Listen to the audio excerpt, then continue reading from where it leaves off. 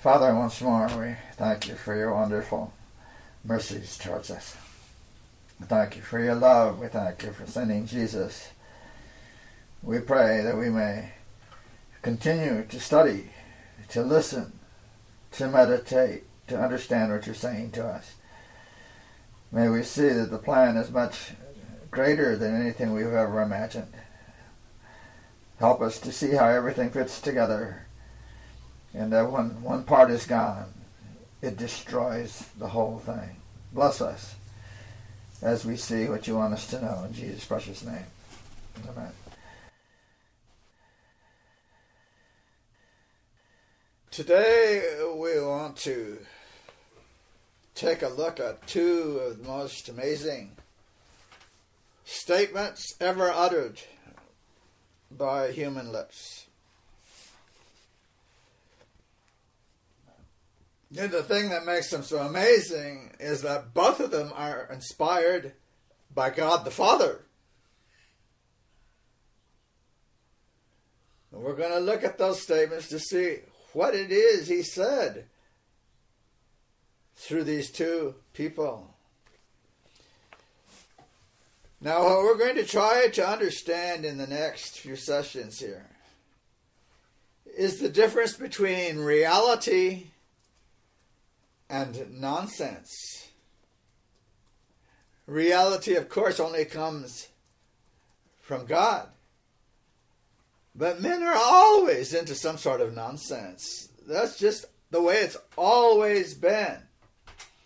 And the most capable, intelligent, theological minds have missed the realities of God. Because men, when they read the Bible, they don't read the Bible the way God wrote it or had it written. They read it the way they want to see it. And we won't get into all the things involved with the creeds and churches and all this stuff for right now. We want to leave that for now.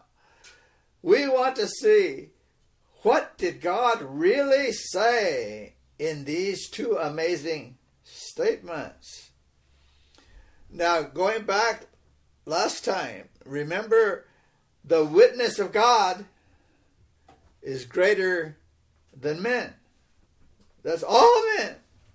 The witness of God. And we looked at just a couple things he said. Today we're going to see two more things he said. There's another witness. Who was that? He said, I'm going to be a God, and people can take my witness. And of course, he has been busy in this world doing his witness, and apparently mankind has believed his witness instead of God's witness. And the real issue is, who is going to be worshipped? God has his witness, and then this counterfeit God has his witness. And so our question here is, which one are we going to worship? Now, did you notice the way I said that word one? Which one? Not which three. There is no such question as which three. That is a false question. It's which one? The only true God? Or the impostor who pretends he's three? See? So there is somebody that says they're three, but it's not the Father. He never says, I'm three. But the other one, the impostor, says, I'm three. We'll come back to that thought as we move through what we're doing here. Now, the witness that we heard last time said that he has a literal son. That's the witness of one God. The other God says there is no literal son. So we have two witnesses. One says, I have a literal son. He's my beloved son. And the other God says, there is no such thing. That's a metaphor. Because I am the God of the metaphor. I am the Son. I am the Father. I am the Holy Spirit. There I am. Three of me. But there's only one. So we have a three-in-one God, and we have a one true God. But they're both one. See that? They both are one. And they both are real people. Okay? They're real persons. There's nothing fake about the Father. There's nothing fake about the other God. He's a real person too. So we are going to decide which one of these are we going to worship, of these two beings. So then, at the present time, you have a witness in your own soul. You either have the witness of, this is my son, or you have the witness of, there is no son. There's no other place to go with this. You believe one or the other.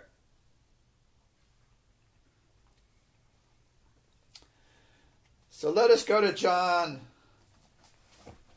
chapter 6. And let's start reading at verse 65. It says, He said, Therefore said I unto you that no man can come unto me, except it were given unto him of my Father. From that time many of his disciples went back and walked no more with him. Then said Jesus unto the 12, Will you go away also? You're going to go away now? Then Simon Peter answered. And of course Simon Peter's always the one answering. There could be 12 standing around, but it's him going to be in the Bible. All right. Then Simon Peter answered, Lord, to whom shall we go? Thou hast the words of eternal life. And we believe. And we are sure that thou art the Christ, the Son of the living God.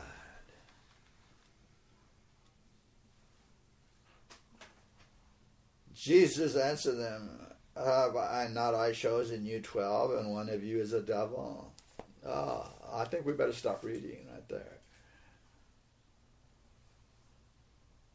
Peter, speaking for the 11, not the devil. Did you notice that? Peter, speaking for the 11, said, We believe, and we're sure. Thou art the Christ, the Son of the living God. There it is. There's the statement. That's what we're going to look at. Okay, let's go to John 11:27. This is the raising of Lazarus. We know the story, Martha and Mary and all of that. Let's read from verse 24. Martha saith unto him, I know that he shall rise again in the resurrection at the last day. Jesus saith unto her, I am the resurrection and the life. He that believeth in me, though he were dead, yet shall he live. And whosoever liveth and believeth me shall never die. Believest thou this? Verse 27. She saith unto him, Yea, Lord, I believe that thou art the Christ, the Son of God, which should come into the world. There it is again. There it is again. Thou. Now, please notice, both times here it's been in a conversation. They did not learn this from a book. They did not learn this from a rabbi. They did not learn it in any place. They're talking to Jesus. And they say, thou art. All right. Let's look at this one more time. Matthew 16. Let's see. Where should we pick this up? Verse 13. Verse 13. That's a good place. When Jesus came into the coast of Caesarea Philippi, he asked his disciples, saying, Whom do men say that I, the Son of Man, am? And they gave their answers. But verse 15, after they gave their answers, he saith unto them, But whom say ye that I am? Here's the conversation again. This is the conversation. Verse 16. And Simon Peter answered, there he goes again. And Simon Peter answered and said, Thou art the Christ, the Son of the living God. I think that's all the further we're going to go right now. Thou art the Christ, the Son of the living God. Now, this statement that we have read 3 times is the basis for all the true doctrines in the Bible about God. This is the basis. And this is the separation between reality, truth, and myths. Now, what we have happening here is a thus saith the Lord. We're not going to theologians. We're not going to scholars.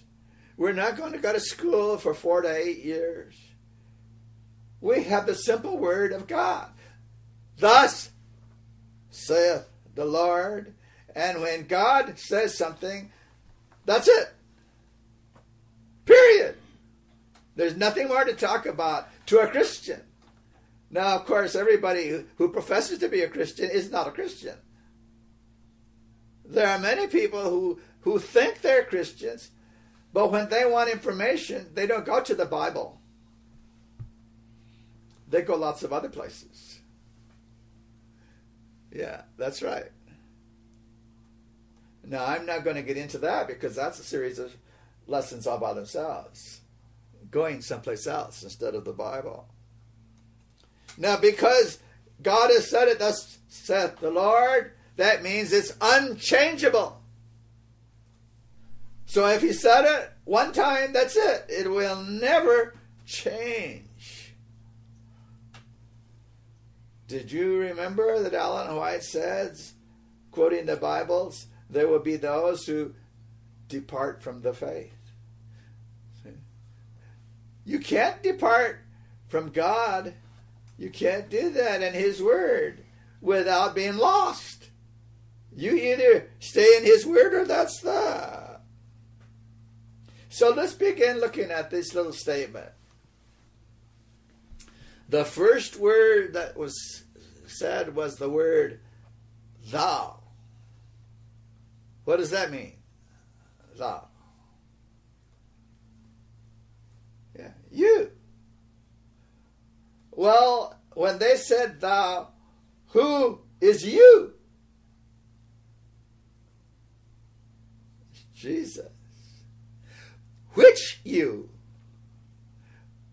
Is that an abstraction? Is that an idea?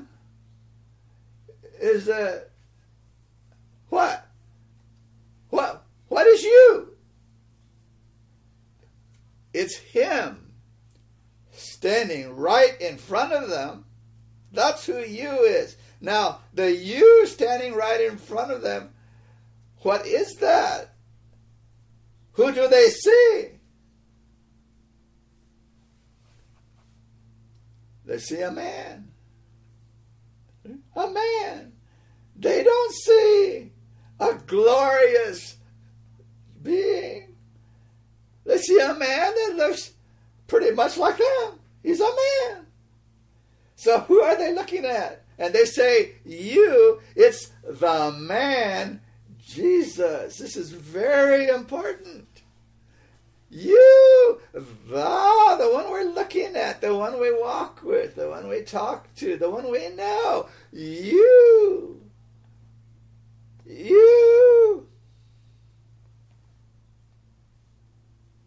are the Christ. Now we have taken a monstrous leap here. You, this man we know, you are the Christ. What does Christ mean? The anointed one? The Messiah? You are the one that God promised he was going to send. You, the one we're talking to, you are the Christ. You are the incarnation. You are the incarnation. Well, what does that mean? You're not just a man. We're looking at, there's something else going on here, and we see that, we know it, we're sure about it. You are the incarnation sent from heaven to save us. You. Now, if Jesus is going to save anybody, what does he have to do? He will have to do several things. But the only way we're going to be saved ultimately is not what he did on the cross. That was the sacrifice. But there's something more that has to happen. If the cross is all there is about the plan of salvation, we are all lost. Every one of us. Because the only thing that happened at the cross was the blood. In the plan of salvation, what comes next after the blood? You have to do something with the blood. And there's only one person that can do that. It's the priest. The priest. If you don't ever get to the priest, there's no plan of salvation. That's what's wrong with Sunday keeping. Every one of them think all you need is the blood. No! The blood does not save anybody. The blood has to be applied. Exodus 12. Okay? The blood has to be at the right place, at the right time. We're going to try to study that for a while. Because that's called the atonement. And do you know the atonement was never made in the courtyard where the animals were killed? Never. There's no atonement in the courtyard. It has to be in the most holy place. See? There's no atonement with just blood. We're going to spend a whole meeting on this. But for right now, I'm trying to lead you to the next point here. Jesus, the man in front of him, who is the Christ sent by God, is the mediator. That's the whole point. He's the only mediator between man and God. 1 Timothy. So, what Peter said is bringing all of this information with it. It's just loaded what he said. Well, Jesus is the mediator. Now, if Jesus were the Trinity, who would he be mediating between? Himself and himself? How can anybody come up with that kind of a thought, that Jesus had to be a mediator between his human self and his God self? It's just a crazy thought. And it's just one of many absurd thoughts that we're going to try to bring out as we start going through this particular series to understand what the Trinity actually is and why it teaches what it teaches. So Jesus is the Messiah. He's the Savior. He's the mediator between man and God. And so they said, you are the Christ by virtue of the fact that you are the Son. Now, we all like that part because we've been dealing with that, but there's a whole lot more to it than we have been able to talk about yet. In Proverbs, the 8th chapter,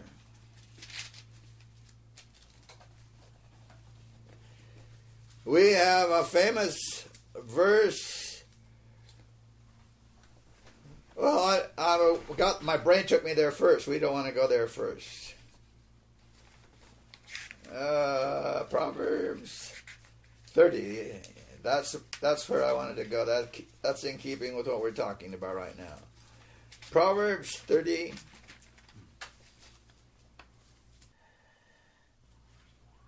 Verse 4. Who hath ascended up into heaven, or descended? Who hath gathered the wind in his fists? Who hath bound the waters in a garment? Who hath established all the ends of the earth? What is his name? And what is his son's name? If thou canst tell. So here we have in a scripture that many people know about two different people.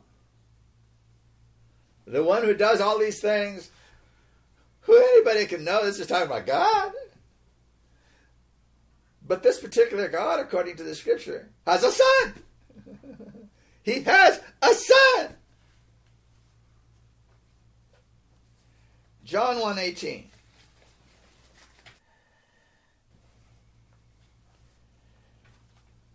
No man has seen God at any time. The only begotten Son, which is in the bosom of the Father, he hath declared him. So over in Proverbs it says God has a son. And here in John, who is the same person who wrote verse 1 of chapter 1. In the beginning was the Word, and the Word was with God, and the God, and the Word was God. He just says here in the 18th verse, these are two different people in the same chapter. No man has seen God, but we're seeing his son. I mean, what's more obvious than that than people on this earth have seen Jesus? Now, if Jesus was the Trinity, nobody saw him. Do you see how silly the Trinity is once you begin looking at the scriptures? We have seen the Son, but nobody has seen God. Now, the only thing you can make out of that is Jesus was not God. He was not divine. I don't know of any so-called Christian that's willing to say that. So there's something wrong with the thinking. It's not staying with the scriptures. So Peter said, thou, the man that's standing right here in front of us, that we all know, and you look just about like us. So you're a man. Thou art the Christ. You're not just what we see. You're the Messiah. The Son. Oh, the Son. He's really a son. How could Peter, James, John, Matthew, any of them doubt what the word son means? Did you read in any of their writings where they ever said, It's not really true, folks. We're just writing that because God told us to write it. But it's not really true. Don't really believe that. Have you ever found anything in Ellen White's writings that ever said, well, the Bible says the Son, but he's not really a son? Did you ever find that one? I think there are reasons none of this ever shows up. The Bible says Jesus is the Son. John 20:31. Now this is John writing, and he says this over and over again. It says, but these are written, these words, that you might believe that Jesus is the Christ. Okay, he's the Messiah. He's the anointed one. He is the Son of God. That's the next words. He is the Christ, the Son of God, and that believing you might have life through his name. You have to be a believer that Jesus is the Messiah, the Son of God. You have to believe that, or you're not going to get salvation. Now that sounds to me pretty serious. Now I don't want to get into what a person needs to understand to have salvation. That was not my statement. My statement is John's statement here. That believing you might have life through his name. We will talk more about that when we get to the atonement, because there are people who think that because Jesus died on the cross, anybody who believes in his name can be saved. But if a person believes in his name, something's going to happen, biblically. And Jesus knows whether it has happened or not. And there has to come a time when he has to say it in front of the universe, whether this person is really a believer or not. That did not happen at the cross. That's still in the future. So nobody can say because they believe in the cross that they're saved. Nobody is saved until Jesus says so. And the Bible tells us there's a time he's going to do that for every person. Again, I'm moving ahead in my mind because I really want to get to all the doctrines of the Bible that the mastermind impostor has taken away from Christianity. Yes, they're no longer there, and they're fast disappearing from the Seventh-day Adventist Church. He's the Son of the living God. Well, now we're getting someplace. 2 Corinthians, verse 16. What agreement hath the temple of God with idols? For ye are the temple. Okay, pick up the thought here. What agreement does the temple of God? And we think of the temple in Jerusalem. No, it's not talking about that. Yeah. God's saying, you are the temple we're talking about. You're where God lives. You are his temple. You are the temple of the living God. Well, if we have two people out there who say they're God, how do we tell the difference? We're starting to pick it up here. The real God is the living God. We'll see what that means in a minute here. The living God. He says, I will be their God, I will dwell in them, walk in them. I will be their God, and they shall be my people. 1 Timothy 3:15. No, 3:15.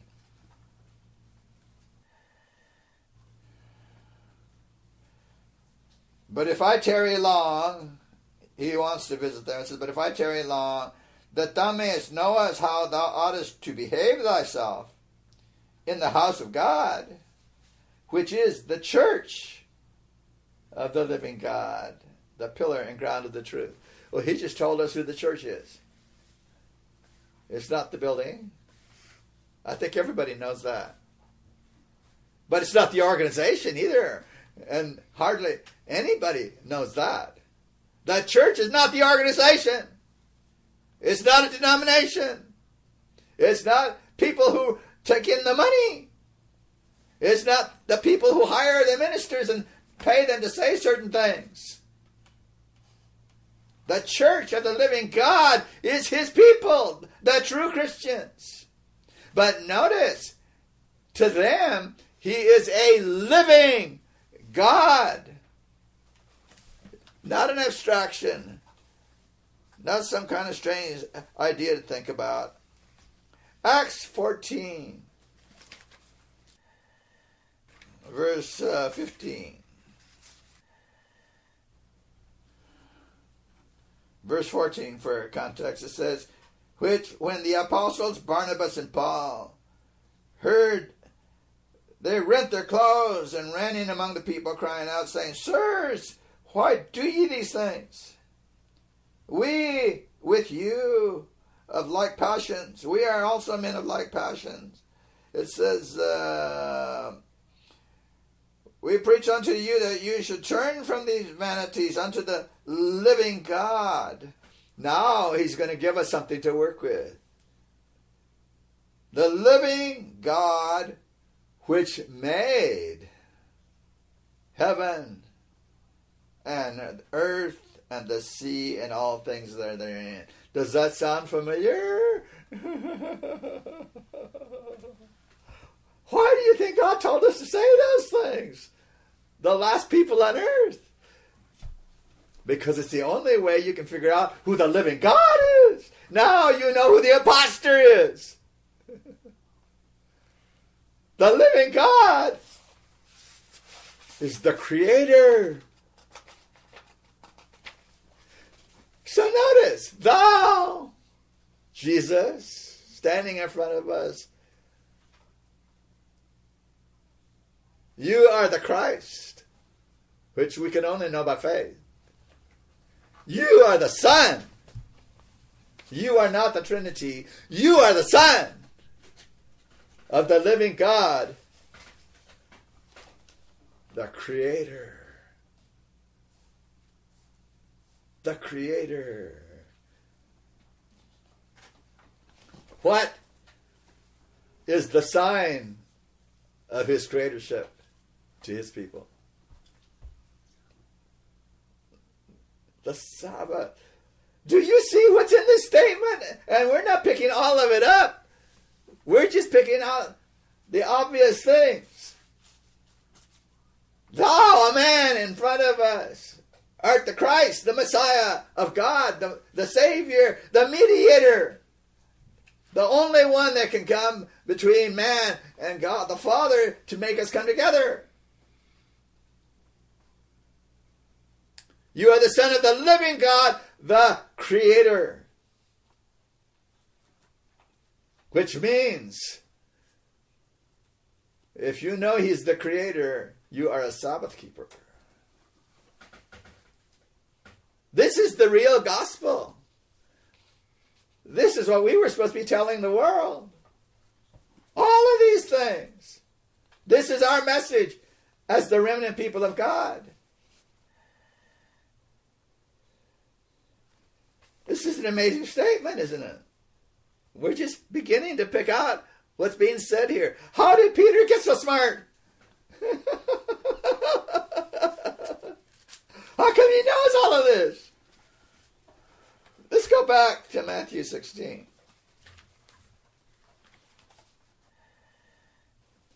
Okay, we're down to verse 17. Jesus had asked them a question. Peter has answered the question. Now Jesus is going to respond to the answer. Blessed art thou, Simon Bar-Jonah,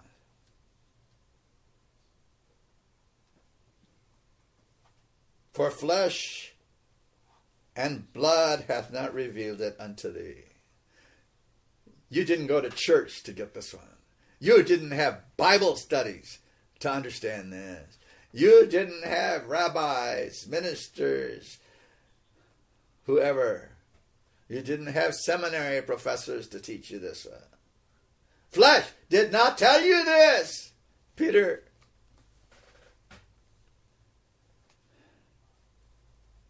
But my Father, which is in heaven. This statement all by itself destroys the Trinity concept. My Father, Jesus said, my Father. A Trinitarian cannot believe in that statement. They don't believe Jesus is the Son of God. If he's not the Son of God, then how can he have a Father?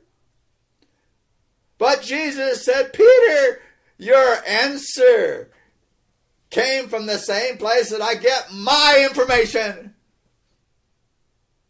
From my Father. Because he said, this is my beloved Son in whom I'm well pleased. Now he told you now the truth. That I am the Christ, the Son of the living God. Are you getting this?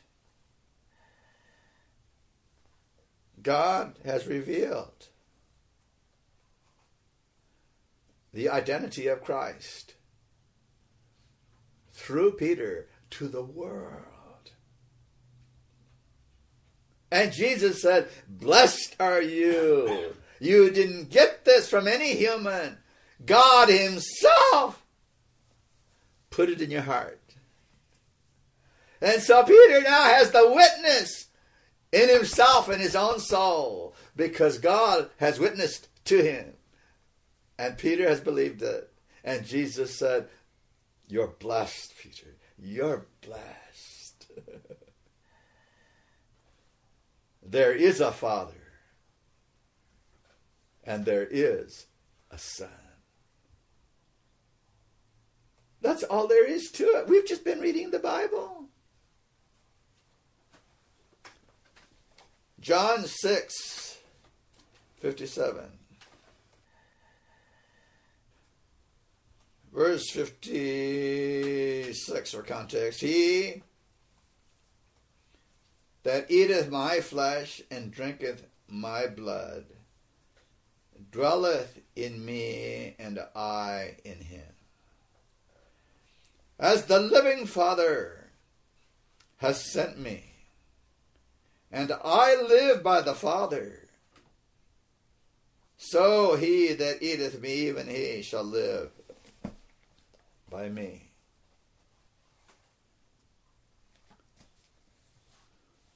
What is Jesus really saying here? If a person has Jesus, he has the Father. And if he has the Father, he has Jesus. You cannot have one without the other one. They reveal each other. So when Peter said that thou art the Christ, the Son of the living God, he was saying, there's the Father, there's the Son. It's unmistakable if we just will read the Scriptures. Now, if there is no Son of God, who is the Christ?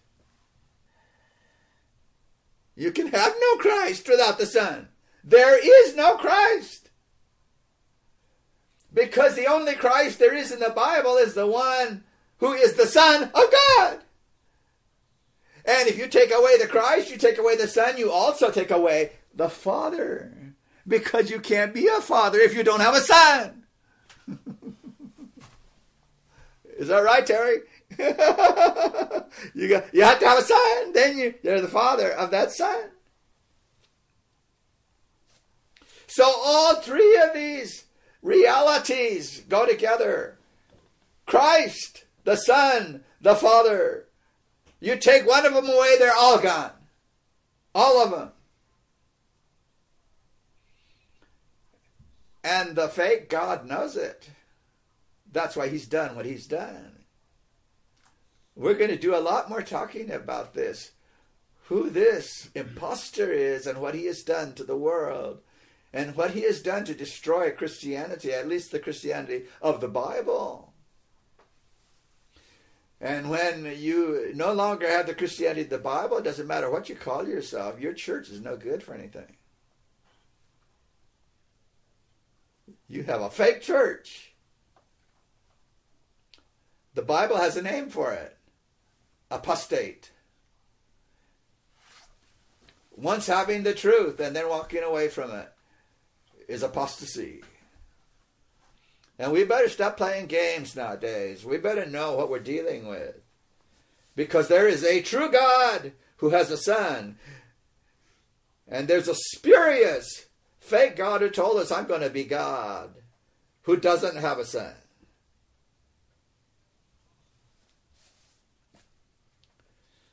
So then, if the Bible in this inspired statement of Peter is telling us there's a Father, there's a Son, and that Son is the Christ, what does it say about Jesus who walked around on this earth? Why did he come? Does the Bible tell us anything about that? God so loved the world. He gave. He gave. Jesus says, my Father sent me.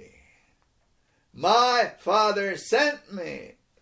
Jesus had to have the approval of the Father or he would not have come.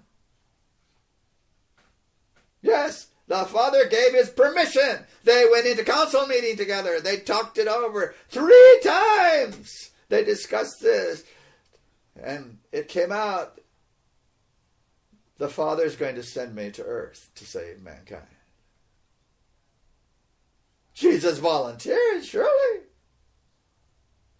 It's his desire. He loves man. But it would not have happened if the Father said, no, we have to think this over.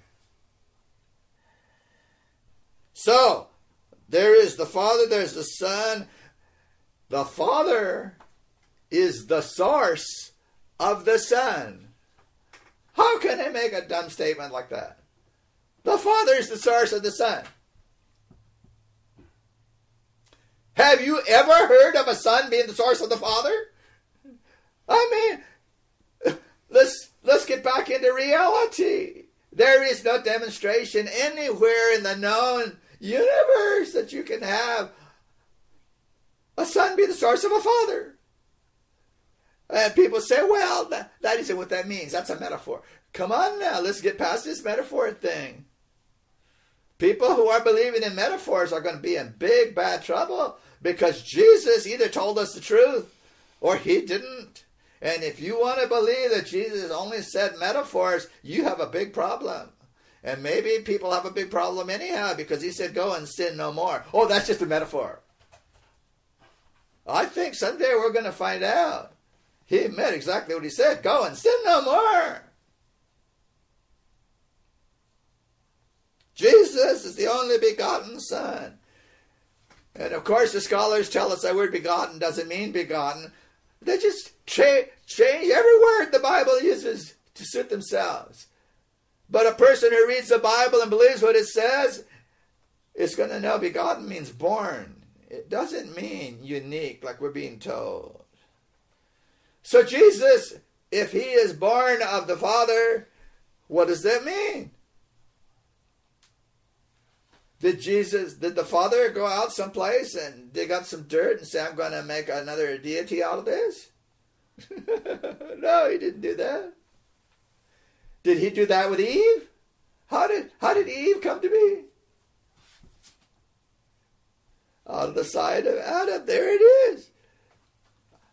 Out of God himself, a part of himself, he brought forth his son. He is of the same substance. Now, I hope people realize they should not use theological terms to understand the Bible. And one of the theological terms that's floating around now is consubstantiation. Please don't use that word. You can think you know what it means, but I don't think people know historically how that word has been used. Don't use consubstantiation. Use the real thought, substance. Jesus is the same substance as the Father. He came from the Father. He's part of the Father. But just as a child is born in this world, once that child is born, it's no longer part of the mother.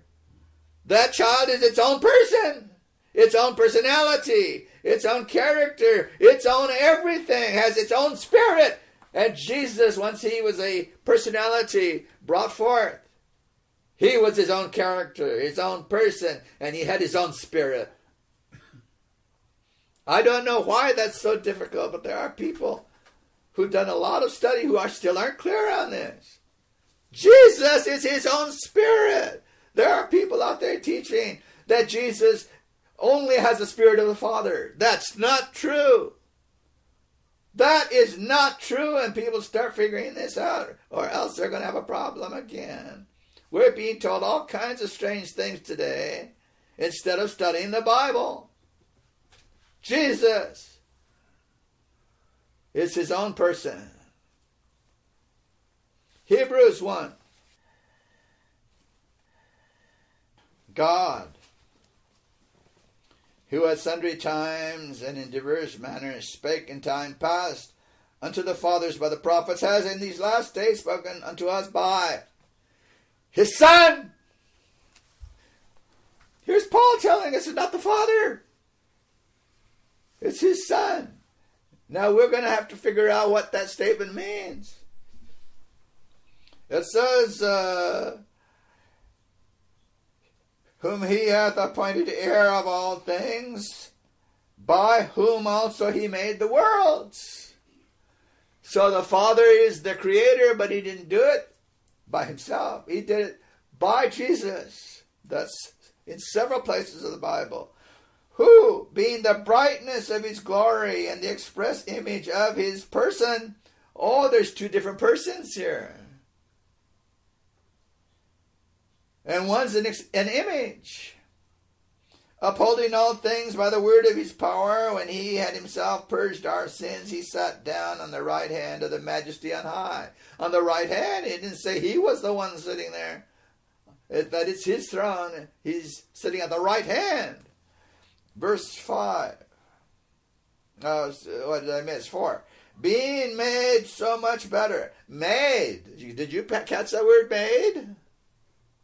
It didn't say he was inherently. It says he was made. So much better than the angels, as he hath by inheritance. Now we got it. There's the word. Inheritance. Obtained a more excellent name than they. For into which of the angels said he at any time, Thou art my son. This day have I begotten thee, and again I will be to him a father, and he shall be to me a son. In verse 8 it says, But unto the Son he saith, Thy throne, O God, is forever. Why does the Father call Jesus God? Inheritance! What's your last name? What was your father's last name? How come you had the same last name he had? What's so hard about this? Thy throne, O God. You have my name. And God is in the name. The name is Jehovah. Jesus' last name is Jehovah. He is not Jehovah the Father. He is Emmanuel, Jehovah, which is God with us. The same family, Jehovah. But there is one true, original Jehovah, and that is the Father. Well, I don't want to get into all of that either. The important thing here in Hebrews is that Jesus, by inheritance, has all the attributes of God because he's the Son.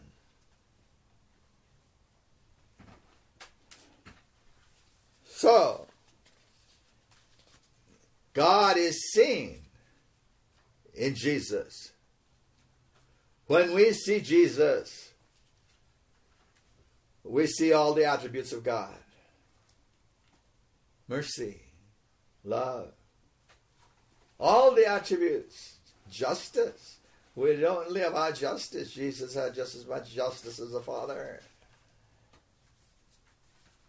But there's a part of this that most people leave out, and we ought to look at it before we close today. John 8:42. Jesus said unto them, if God were your Father, you would love me. For I proceeded forth and I came from God, neither came I of myself, but he sent me. What does that mean, he sent me? Who's in charge? Is that clear? The Father sent Jesus. Has Jesus ever sent the Father anyplace? Do you see it? It's only one way. It can't be another way. If Jesus is the Son, the Father says what's what. That means Jesus is in subjection to the Father. It's a willing, loving, voluntary thing. He is in subjection because that's who he is. He is the Son. And people try to say, well, that makes him inferior. What in the world are these people thinking about? How can a God be inferior to a God? Jesus is omnipotent, the same as his Father. How does that make him inferior?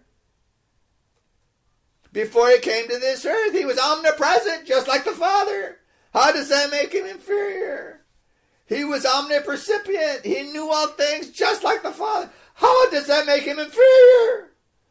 This inferior thing comes from the Sunday keepers, and that's where Fromm got it from, and he put it into the Seventh-day Adventist Church. That's why we say it now. And when I say we, I mean the organization. I don't mean the people who know what the Bible says. He sent me. Verse 28, same chapter. Then said Jesus unto them,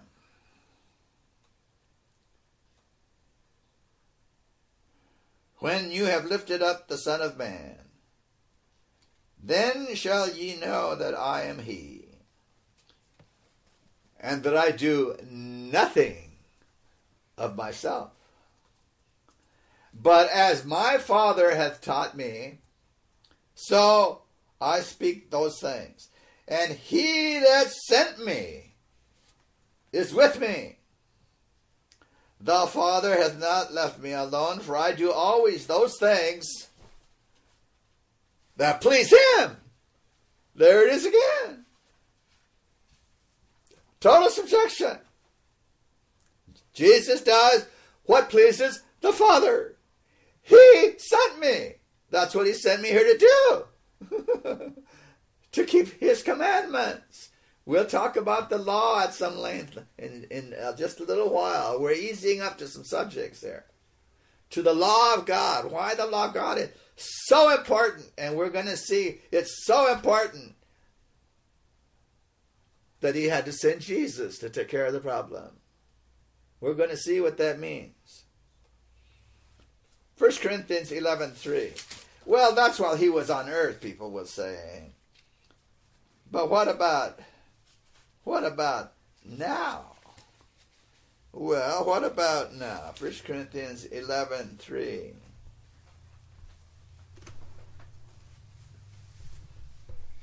But I would have you know that the head of every man is Christ,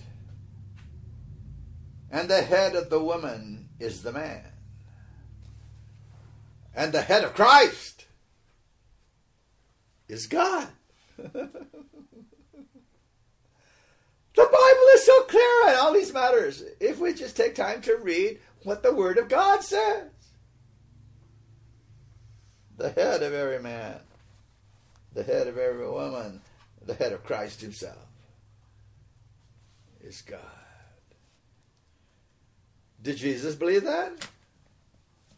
Does he still believe it? Yeah. Right now, the head of Christ is God, the Father. You can't do that with Trinity. You can't do it. It's impossible. The Father and the Son are two separate beings. They each have a form. They each have a personality. The Trinity people deny all of this. They deny everything we've said today, and we've just been reading Bible. Let's read Matthew 18:10.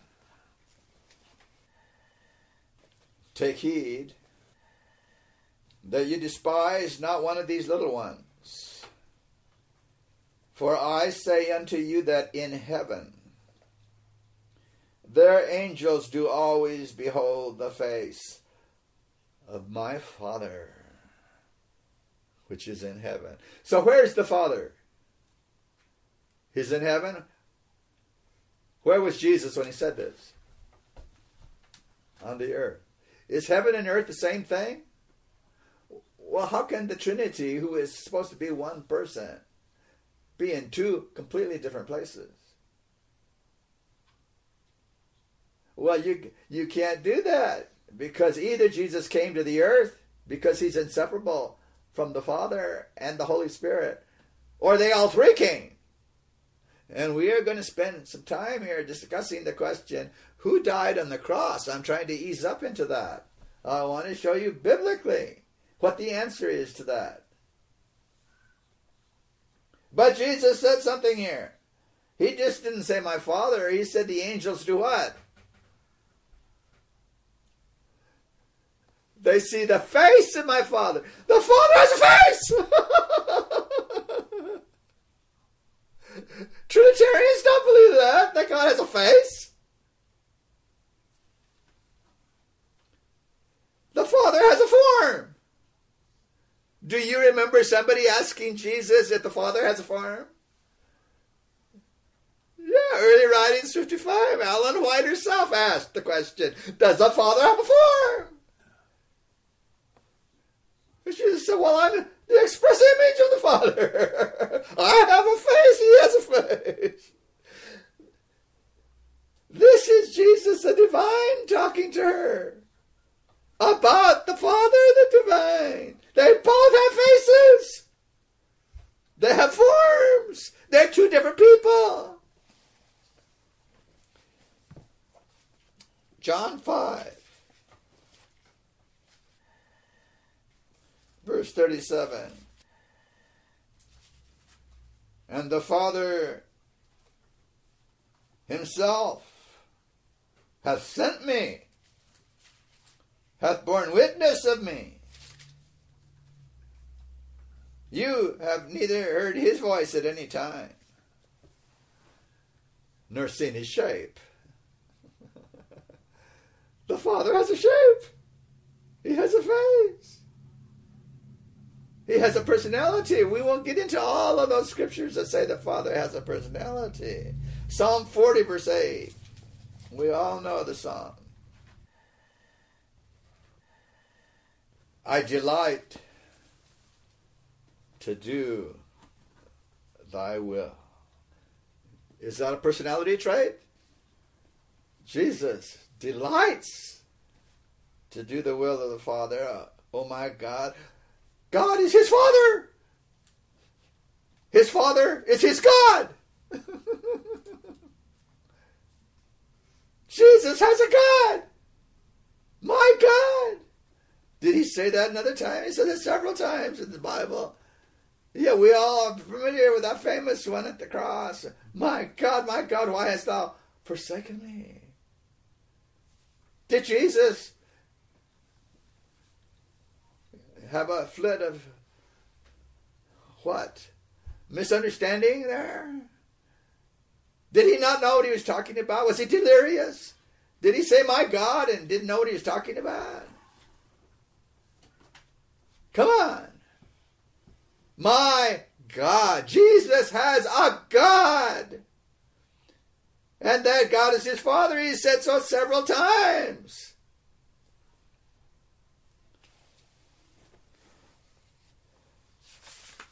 So what have we learned from Peter here? The real God, the one that talked to Peter, and Jesus said, you've been blessed by my Father. You didn't learn this any other place but from him, directly to you. God is a living God. That living God is the Creator.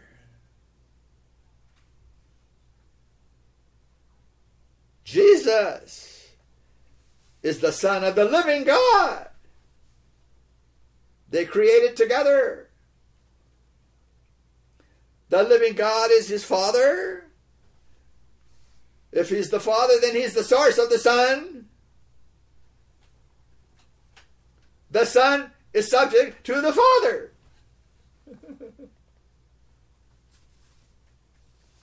And the Son is divine the same way as the Father is by inheritance.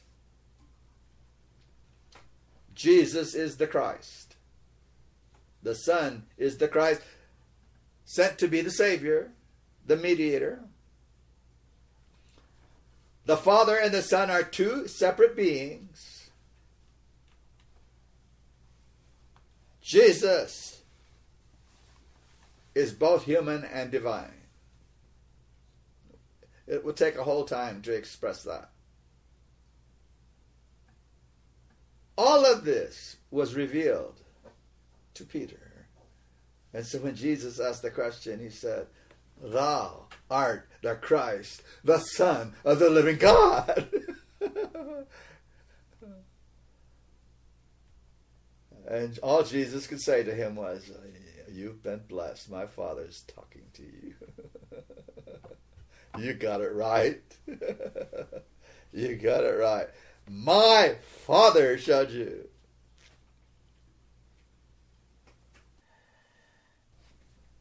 We don't have time to discuss the next verse. I just wanted to get those two statements. But you know what the next verse is, don't you? Yeah. Thou art. See, he said, thou art the Christ. Well, thou art Peter. Simon. You're Simon, the son of... No, it didn't say. It said Bar-Jonah. That means in the Hebrew, the son of Jonas. Okay. You're Peter. All I'm trying to show here is that Jesus said to Peter, thou art. So I'm going to tell you who you are now.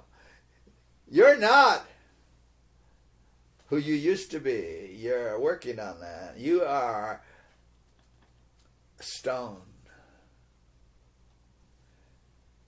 But stone, my Father has talked to you. And the fact that you believe what he told you, this is the rock that I'm going to build my church on. When people believe the Father when he says, this is my Son, the gates of hell will never prevail against that. You see how powerful this is? This little story there. It's everything we need to know right there. Jesus is our Savior. He's the Christ. He's the Son of the living God, the Creator. Let me try to finish with something here. Let's see if I can get there. 1 SP. 1 SP 237. The Sabbath was to be a sign between God and his people forever. In this manner was it to be a sign, all who should observe the Sabbath, signified by such observance that they were worshippers of the living God. There it is. Peter got that. The living God. And every Sabbath worshiper is worshiping the true God, the living God. But you must be a Sabbath keeper, not a Saturday keeper. Only a holy person can keep the Sabbath holy. So here's Ellen White saying, they were worshippers of the living God, the creator of the heavens and the earth. The Sabbath was to be a sign between God and his people as long as he should have a people upon the earth to serve him. All right, let's try one last one and we'll close. Patriarchs and Prophets 307. The Sabbath is not introduced as a new institution. That's Sinai, is what you're talking about. But as having been founded at creation, it is to be remembered and observed as the memorial of the Creator's work, pointing to God as the maker of the heavens and the earth. It distinguishes the true God from all false gods. All who keep the seventh day signify by this act they are worshippers of Jehovah. Do you know the Seventh-day Adventist people are no longer worshippers of Jehovah? Do you know who they worship now? Yahweh, a Sunday-keeping God. Yahweh was invented by the Sunday keepers. There's so many things I would like to talk to you about. We don't have time to hit all the places. We have wandered away from God and wandered away from the spirit of prophecy. All right. Thus, the Sabbath is the sign of man's allegiance to God as long as there are any upon the earth to serve him. The fourth commandment is the only one of all the 10 in which are found both the name and the title of the lawgiver. It is the only one that shows by whose authority the law is given. Thus it contains the seal of God affixed to his law as evidence of its authenticity and binding force. The living God, the real God, always brings the Sabbath with him because it's the sign of who he is. The living God. There is no way that Satan, the spurious God, can be the living God, because every church that he has taken away in apostasy until recent times, every church have the Trinity as their God. But there's something really devastating to think about. How in the world did the Seventh-day Adventist Church get over that place when that was not our work? Our work was to show this, the Trinity God is from Satan. We better start thinking about these things. We're going to try to reinforce this as we move through now, because now we're going to ask the question next time, where is the thus saith the Lord for the Trinity? Father, we thank you once more that your word tells us everything we need to know in the plan of salvation. You have preserved it for us. If we get careless and don't read it, that's our own choice. If we listen to other people instead of listening to your voice, that's another choice. Help us to hear your voice trying to break through to us. The thing we may not have learned yet is that the only way you talk is in a small whisper. You don't believe in knocking down doors. You don't believe in fireworks. You don't believe in all the things that people use to trap people. The still small voice. Help us to slow down, to listen, to study, and to cherish that small voice to our inner soul. We thank you in Jesus' precious name.